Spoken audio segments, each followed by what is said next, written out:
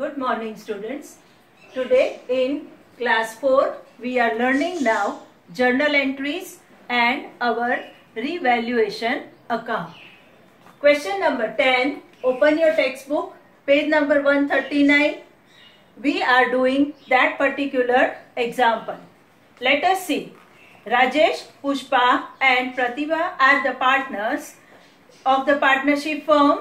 Their profit sharing ratio, that is old ratio, 2:3:1.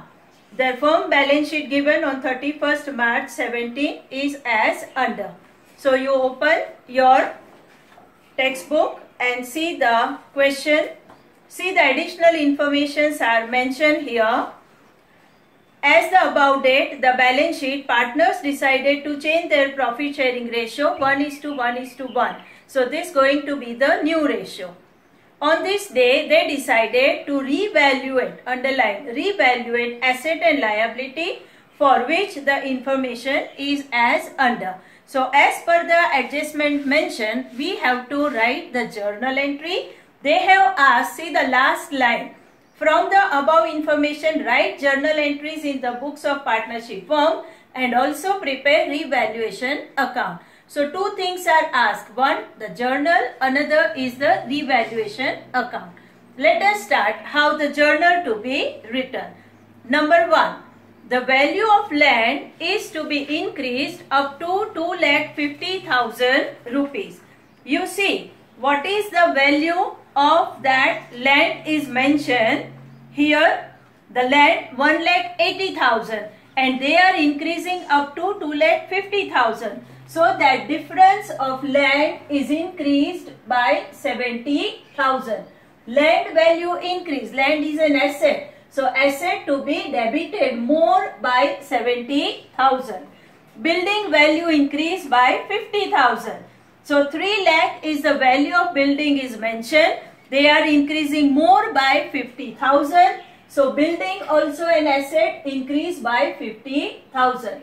Now because of land and building value increase, you have benefited, so that gain or benefit to be credited to revaluation account. The total of these two, that comes 1,20,000. So your first adjustment is over. The value of machine is to be decreased up to 80,000. Now see what value is given. Value is 1,20,000. And they have decreased up to 80,000. So 1,20,000 minus 80,000, you will get the difference 40,000. Here the asset value decreases. So when the asset is having debit balance, to decrease you have to asset credit. So we are crediting our machine account by 40,000. The value of investment is to be reduced 30%.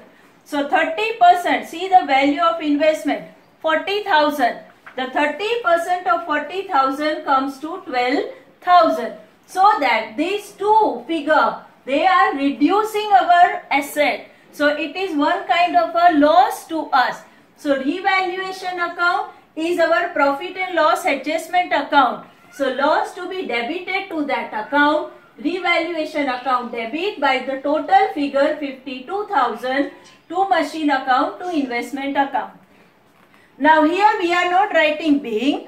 In exam, if it is specifically mentioned that do not write narration, then no need to write narration.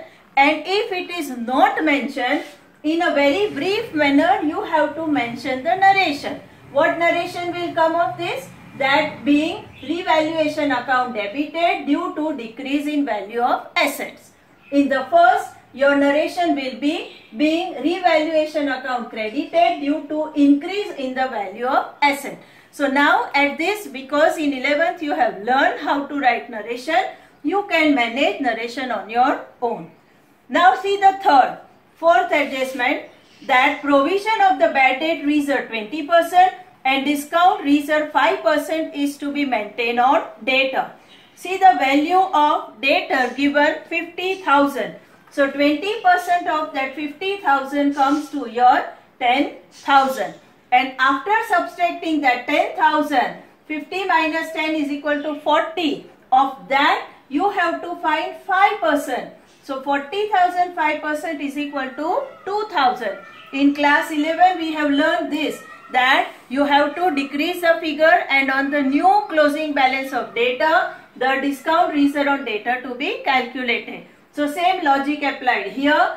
As you have done the provision, your profit decreased, your loss has incurred. So revaluation to be debited.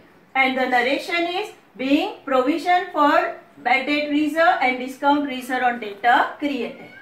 Now the next, fifth adjustment. The stock value rupees 15,000 is to be reduced by 20%. 15,000, 20% comes to 3,000. Again it is a reduction of the value.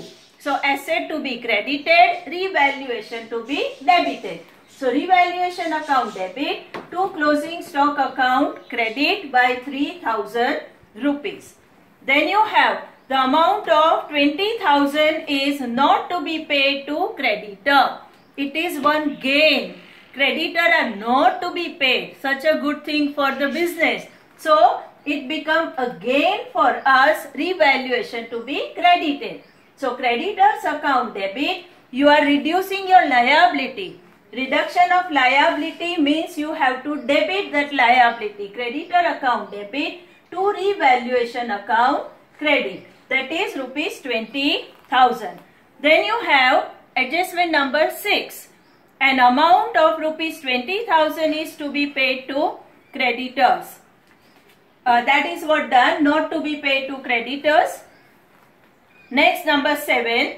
3,000 for outstanding expense. Outstanding expense become our liability. Liability to be credited.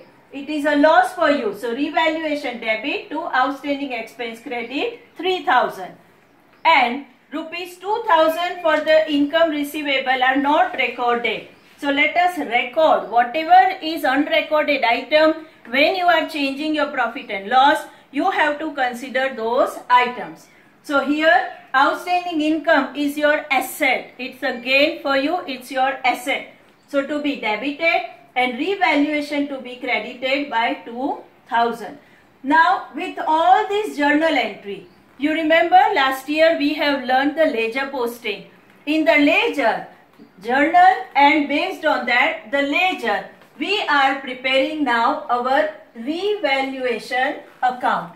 This account is also known as profit and loss adjustment account. So let us do the ledger posting. See what revaluation effect is given. Here revaluation is credited. So go to the credit side of revaluation account. See, credit side means profit or a gain or a rise in the value of your asset. So the first, land value increased by 70, then your building value increased by 50. So these two are the gain. So it has come on credit side. In the second journal, revaluation you have debited. Debited means either it is a loss for you or there is a reduction in the value of your asset.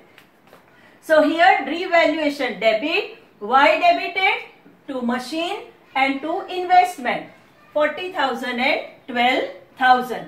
In the third journal, we are creating reserve. So with that also your revaluation, it's a loss to you to be debited. So bad debt reserve and discount reserve on data. So these two effects we have given. In the fourth journal, revaluation account debit. So debit. Why? Because of closing stock. The value of closing stock has decreased. So debited. In next journal entry, that is fifth, creditors are not to be paid. So creditors to revaluation. So it's a gain for you. So go to the credit side, revaluation account to be credited by, because that creditor not to be paid 20,000. Then the next journal entry, that outstanding expense, a liability, become a loss for you. So revaluation is debited. So go to the debit side of revaluation to outstanding expense 3,000. In the next, outstanding income, it's a benefit for you. So outstanding income will be recorded on the profit side, the gain side, credit side of revaluation with 2,000 rupees. Now, when you have done the posting of all, what is the first step? You have to close the account, revaluation account. Higher side total first. Just see at a glance, you come to know that it seems your credit side total is more. So 70 plus 50 plus 20 plus 2, it comes 1,42,000. Write the same 1,42,000 on the debit side. Now this total of credit side minus the total of this debit side, all these items to be subtracted. You come with one difference. That difference figure is 72,000. So for balancing, you remember in class 11 when we have learned the ledger and cash book, we have learned the balancing. So which steps are there? Step number 1, higher side total first. Step number 2, put it on the other side. Step number 3, minus the other side, whatever total is available to you, figures are available to you. You will come with the one figure, that is the difference. Now, when the difference comes on the debit side, that become your profit. That become profit which is to be transferred to partner's capital account. This is known as a revaluation profit. Now, how you will distribute? Among the old partner, old ratio. The ratio is given in the first line of your question, that their old ratio is 2:3:1. So 72,000 multiplied with 2 divided by 6, you come with the Rajesh portion is 24,000. Okay. In the same manner of Pushpa, that 72,000 multiplied with 3 divided by 6, you will get 36,000 rupee. And in the same way of that Pratibha, 72,000 into 1 portion divided by 6, you will get 12,000. Now, this is what the profit to the partners. It means their capital going to increase. So, revaluation account debit to partners capital account credit. So, your last journal entry is revaluation account debit to partners capital account credit.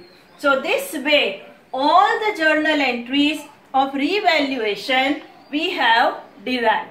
So, this journal entry you can prepare, write, leave the line for the journal proportion, leave the line, complete your revaluation and then write the last journal entry. As you derive the figure, accordingly journal can be drawn. Is that clear? So, in this manner, what today we have learned? Number 1, journal entries for revaluation account. Number 2, how to prepare the revaluation account, which is also known as profit and loss adjustment account. Remember this for your MCQ. And number 3, that when any probable losses are there and when there is a decrease in the value of an asset and the expense, we write on the debit side of revaluation account. When you have probable profits and increase in the value of an asset, that what we write on the credit side. The difference if comes on the debit side, that is known as a profit. If in any other example, difference comes on the credit side, that called as a revaluation loss. And the profit or loss ultimately transferred to capital account. Okay. So, in this way, the preparation to be done. Now, your homework for the day, that illustration 7, page number 120 and illustration 8, page number 122, you have to do. Now, tomorrow we will be doing revaluation along with balance sheet. Journal entries we have learned today. So, in tomorrow portion, revaluation along with balance sheet, that example we will be doing. Have a nice day.